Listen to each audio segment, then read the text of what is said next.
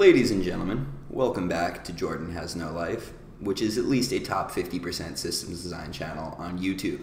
Today you'll be witnessing me performing an SWE, aka Systems Design Under the Influence, as I just get back from my company happy hour. I was supposed to record this thing last night, and in fact I did do so. However, of course, when I actually checked the footage, my microphone was not turned on, and I immediately raged and threw a tantrum. So let's go ahead and talk about Spark one more time before I go insane. Have a good one, and I will see you in the iPad. Alright, so as it turns out, today we're talking about Apache Spark. This is a tool that a lot of engineers use, but in my experience is probably one that a lot of engineers don't understand why it is that they're using. So let's get started by talking about that. Why would we use Spark? Well, in order to understand that, we must first understand why MapReduce sucks. Probably even harder than my ex-girlfriend. So let's get started there. MapReduce has three main issues with it, so let's touch upon all three. The first being that, as I mentioned in a couple of videos ago, in MapReduce, if we want to express more complex functionality, we'll use chain jobs. Now, chain jobs don't know about one another. Effectively, you're just saying, do job number 1, then do job number 2, then do job number 3. And what that means is that we have lots of waiting. So for example, let's imagine we finish this part of our MapReduce job 1, but then this part is lollygagging over here. We can't get started on this part of MapReduce job number 2 until this guy is done. And so this guy is just idly waiting, right? It doesn't really do anything, and as a result, we're just wasting our own time. A second thing is that each job requires a mapper and reducer. And frankly, after mapping one time, a lot of the time we don't really need another mapper, especially because keep in mind that mappers actually perform sorting functionality. And doing a bunch of unnecessary sorting is n log n complexity, which is super costly when it's on a big data set, such as the ones we're using in batch processing. Now, number 3 is that we have tons of disk usage. So the issue with having tons of disk usage is that obviously it's expensive, but MapReduce in particular uses lots of disk because jobs materialize intermediate state. So keep in mind that every MapReduce job goes from disk to disk, and when we're chaining them, we only care about the first and the last outcome. We don't care about this middle guy right here, and so wouldn't it be great if we just didn't ever write that to our hard drive, because that wastes a ton of time. So these are three main reasons why MapReduce sucks, and as a result of that, Spark tries to improve upon all three of these things. So how does it do it? Let's take a look at the architecture of a typical Spark job. So what Spark will actually do, and imagine we've got 3 nodes in our Hadoop cluster here performing a batch computation, is it will only write things to disk on input and on output, as you can see, which is super great. But in addition to that, as opposed to using mappers and reducers, every single function that we want to perform on our data is expressed as an operator. And operators can basically have arbitrary code. Unlike mappers and reducers, where there's typically some mapping phase, a sorting phase, a shuffle, and then a reduction, operators can basically do anything. So you'll see an example of an operator right here that could be something like a mapping where you're taking certain data and then putting it into the next phase. And then here's one where we're actually doing some shuffling, where we're repartitioning our data.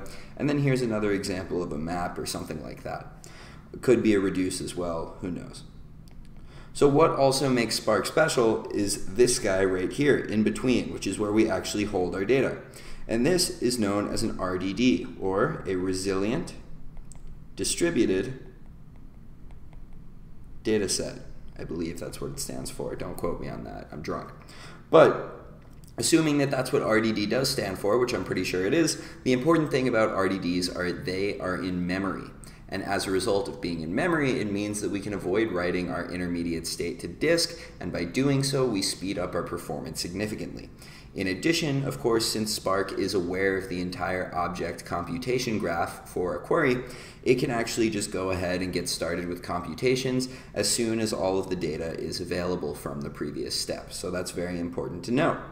So Spark can speed things up a lot. However, you should now be thinking to yourself, shoot, if Spark is doing everything in its intermediate states in memory, what happens if we fail in the middle of the way of our Spark job?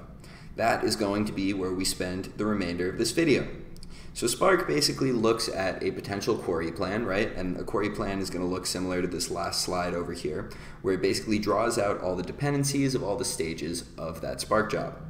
And it's going to define every single operator as two types of things, basically a narrow dependency or a wide dependency. So what is a narrow dependency? A narrow dependency is basically when, all computation stays on one node between two steps of the Spark job.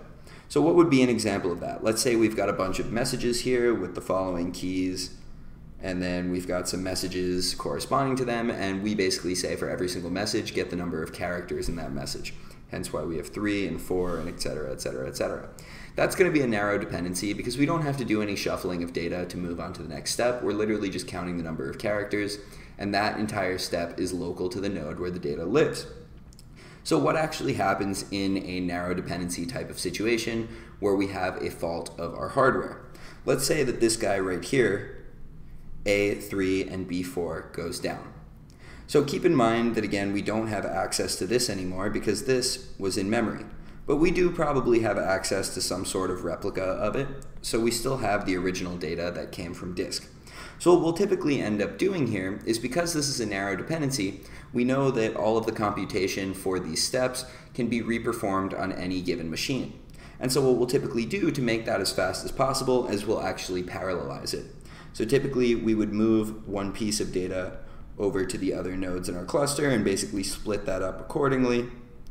And then we could parallelize the computation of that narrow dependency such that we basically just go ahead and split it up amongst the remaining nodes in the cluster. And as you can see, now what we've done is basically just remake up all of that compute. And that's great. We can rerun everything. It'll be relatively fast because if one node fails, we can split up that work amongst a bunch of other nodes and we're good to go. However, things aren't always this simple. Sometimes what we have are wide dependencies. So this is a little bit more challenging to explain, but the example of our wide dependency in this case is going to be this guy here.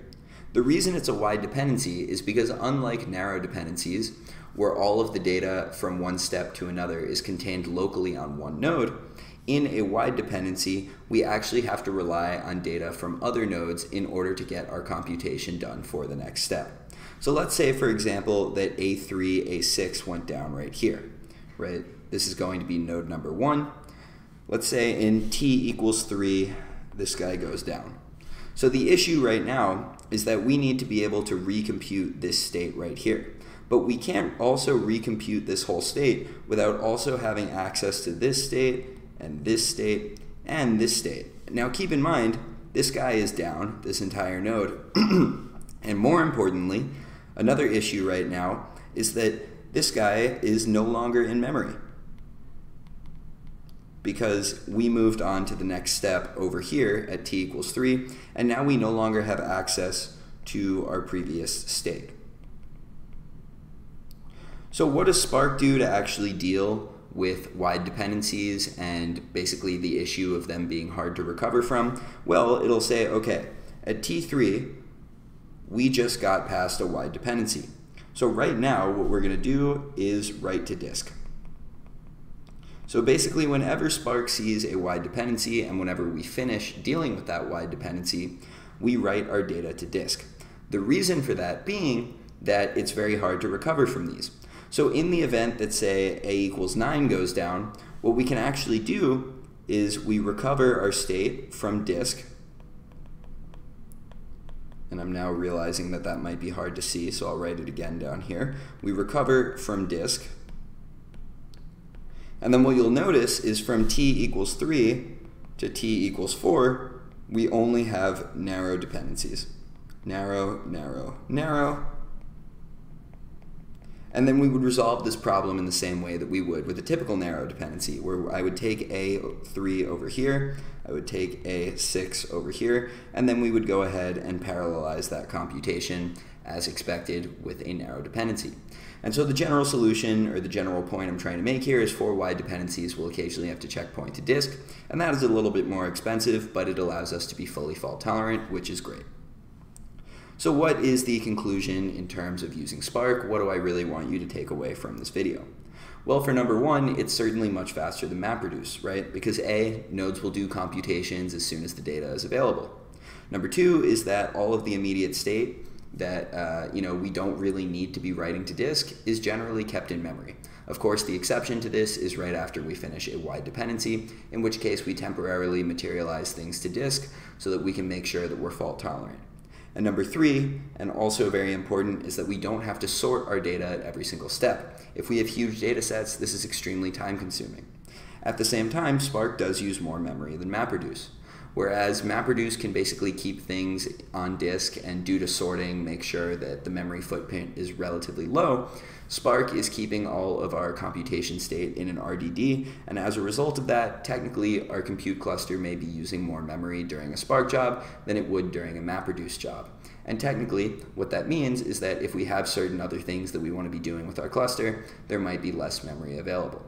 Nonetheless, there's a reason that you see everyone using Spark, and that is because this speed benefit is extremely, extremely noticeable, and as a result, Spark is a great technology.